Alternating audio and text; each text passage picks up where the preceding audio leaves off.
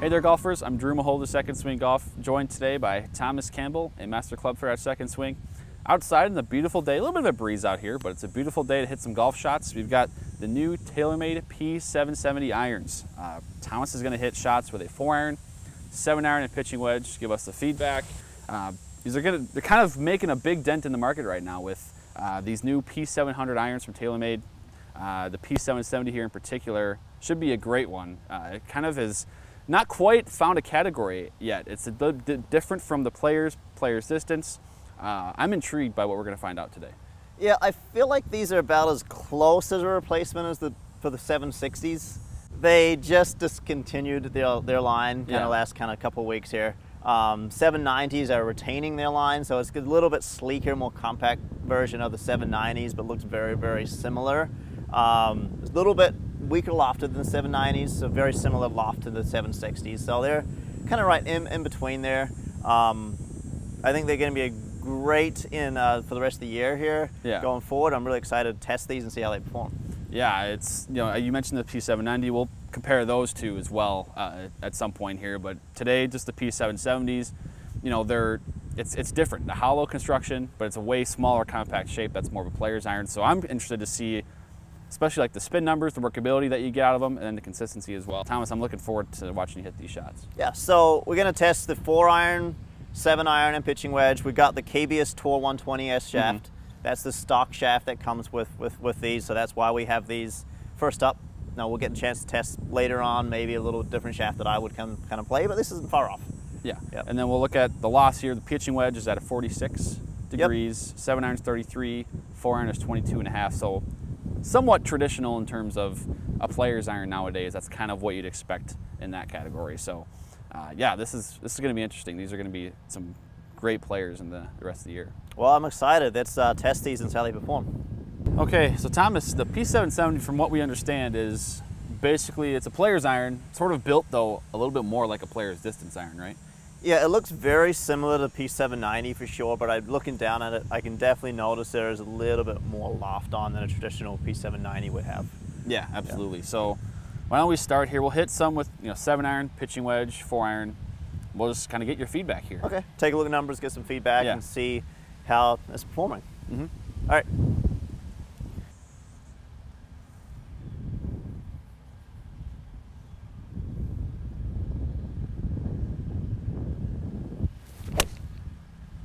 How's that feel first strike? I mean, I hit that one really solid. I don't know what distance that one just went, but I felt like I hit that pretty good into that wind, and the spin rate didn't like balloon on me or anything like that, considering it was going into the wind. Yeah, so that carry was 184.4. Okay. So I know you're, based on what I know about your 7-iron, usual performance, so to speak, your carry's about 175 to 180, somewhere in there. So that's a little bit farther than you're maybe used to, but that's kind of, it seems like that's some of the build of that club too. So. Yeah, the loft on this club is 1 degree stronger than what my loft on my iron is, so 33 degrees of loft on the P770 7-iron. Okay. What club I play is 34 degrees loft. Sure, so maybe expect a little bit of a bump there. 3 or 4 yards. Yeah. That's kind of what I got. Yeah.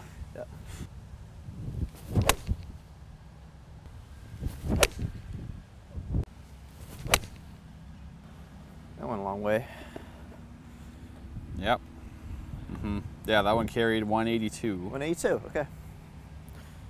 So then we can look at the dispersion here quickly, and you have the one miss hit, I guess, a little bit low on the face that dropped about 10-ish carry, or 10-ish yards of carry. Yep, it was about 2 grooves too low on the face. Yeah. Yep. Yeah, I mean, outside of that, your dispersion is really tight, just kind of barely right of the center line for the most part there, but looking at, the data here at the table, club speed 91.3 on average, 128 ball speed, carry 180.3, and total 187.4. So even with the miss, hit a little bit more distance than you're used to, again, attributed to that loft a little bit stronger. Yep. Also it is a hollow body design too, so that maybe contributes a little bit to a little bit farther distance. Yeah, I know there's going to be a lot of comparisons with the 770 to the 790 because it looks kind of similar to the 790. I would almost consider this more of a replacement for the 760. based on the spin numbers that I'm seeing here. Okay. With the 790 distance, it goes because it doesn't spin quite as much as other models do. The spin rate on this was, I think it was the mid sixes. Yep, you got 6840 was your average. 6840 had that one that got a little thin that did spin a little bit more, but otherwise the spin was really good. So it was spinning good, but it was also going pretty far too for the amount of spin that it was generating. So it was performing really well. Yeah, well, let's see how the pitching wedge does for you. Okay, sounds good.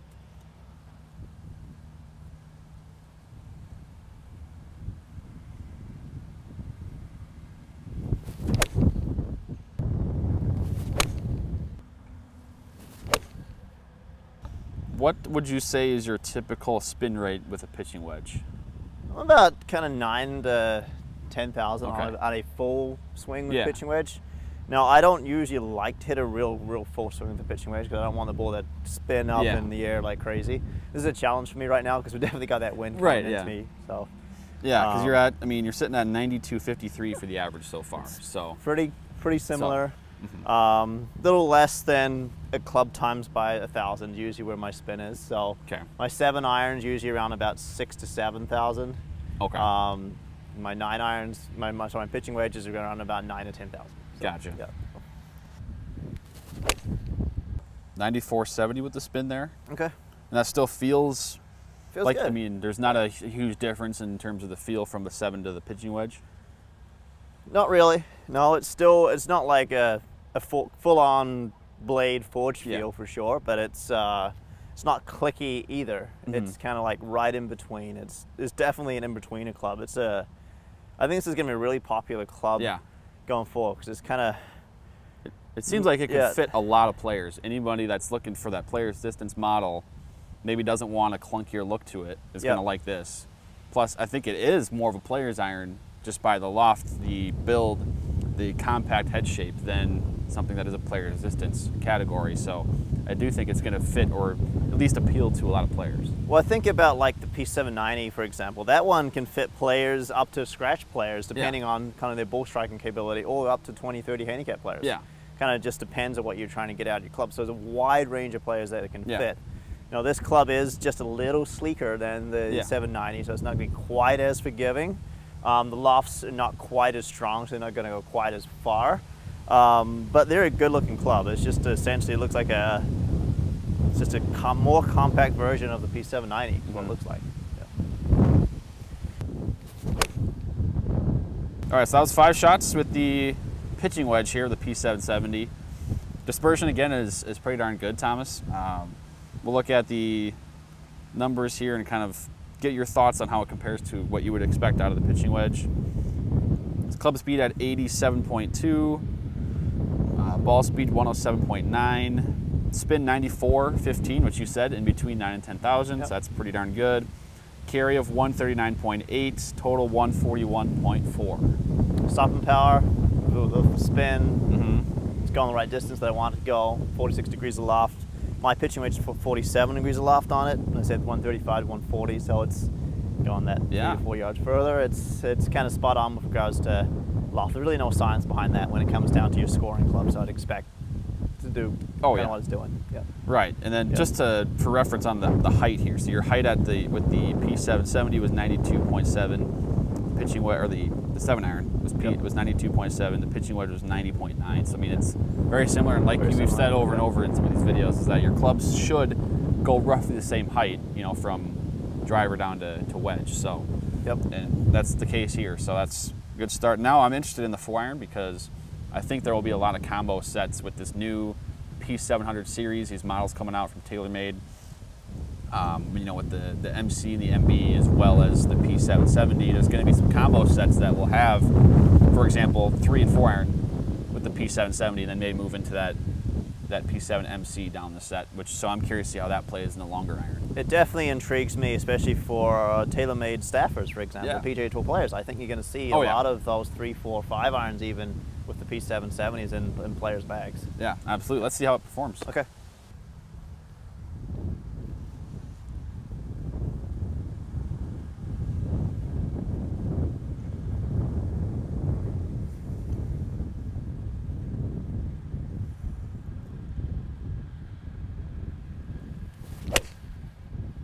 only they knew there was a green back there. That was smoked, according to the thing.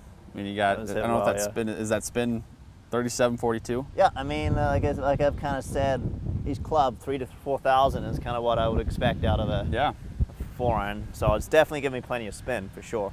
Yeah. Now we should mention too the loft for the 4-iron. Yep. 22.5 degrees. Okay.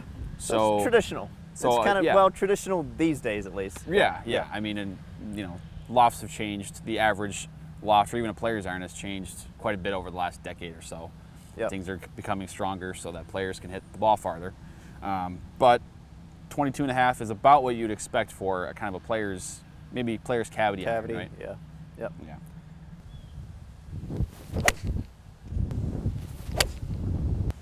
I gotta say the sound, I mean, I know it's a hollow construction and most hollow body irons that we've hit have been pretty loud, right? Yep. This does not sound like that. It sounds more like that softer, muted player's like blade almost. That's the sound of it. Now I haven't felt or hit it, so I don't know what in terms of the feel, but it sounds a lot closer to a player's like blade type rather than like the hollow body player's distance. Yeah, it's not clicky like the P770 would be. That's one thing I do kind of notice. It's such an in-betweener club, right? With this club, it's like I like it. I could definitely play the longer irons for sure. Yeah. Believe it or not, I play 790 driving iron in my bag still. So I could definitely play it. With the shorter irons, it looks a little clunkier for me. I like a little more of a blade look with the shorter irons. But the forgiveness you get out of it, even with the shorter irons and longer irons, is great. Yeah. So I mean, this is gonna be one of my favorites for sure for the rest of 2020. I think when it comes to fitting, it's gonna be really good.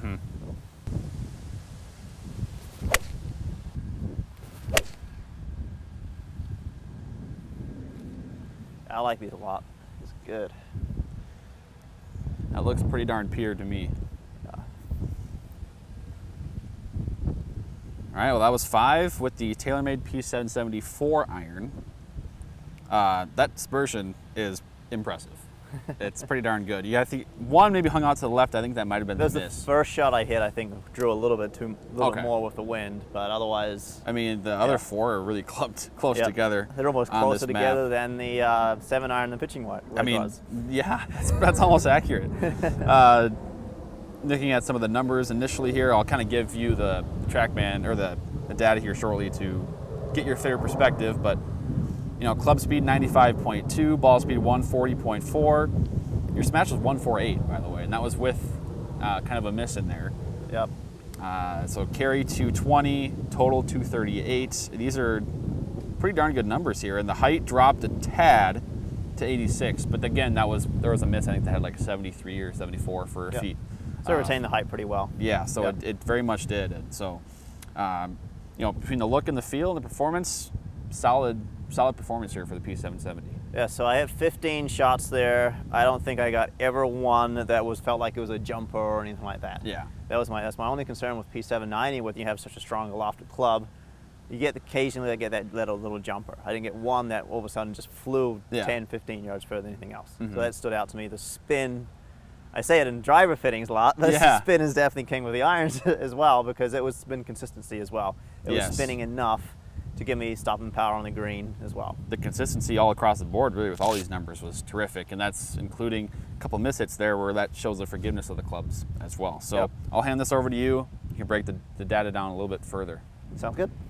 All right, Thomas, TaylorMade P770 irons new in 2020. You've hit the 4-iron, the 7-iron, the pitching wedge. You've got some of your feedback already, but what more can you tell us after looking at the data?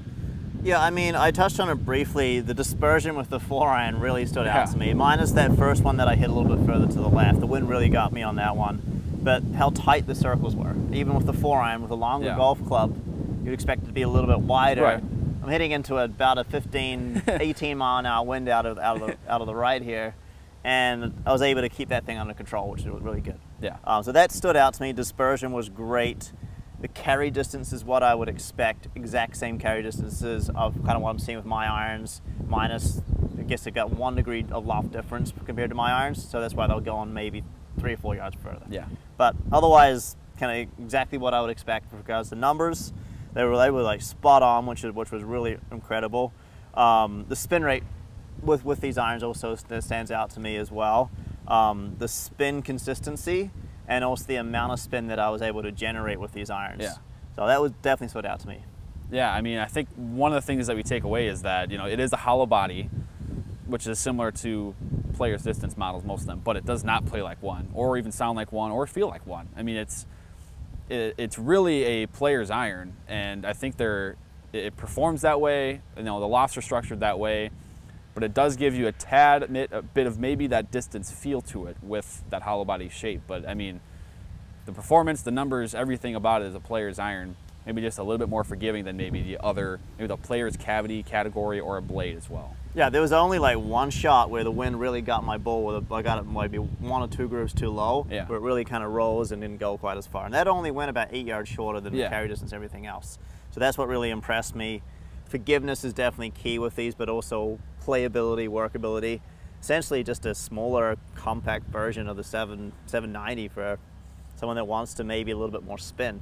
Right, yeah, and a little bit more workability with that too is going to be had with the P770 irons. So, and Thomas, this is, like you said, while you're hitting shots, this is going to be one of your favorites the rest of 2020 for fitting, because it seems like it's going to fit and appeal to a wide range of players.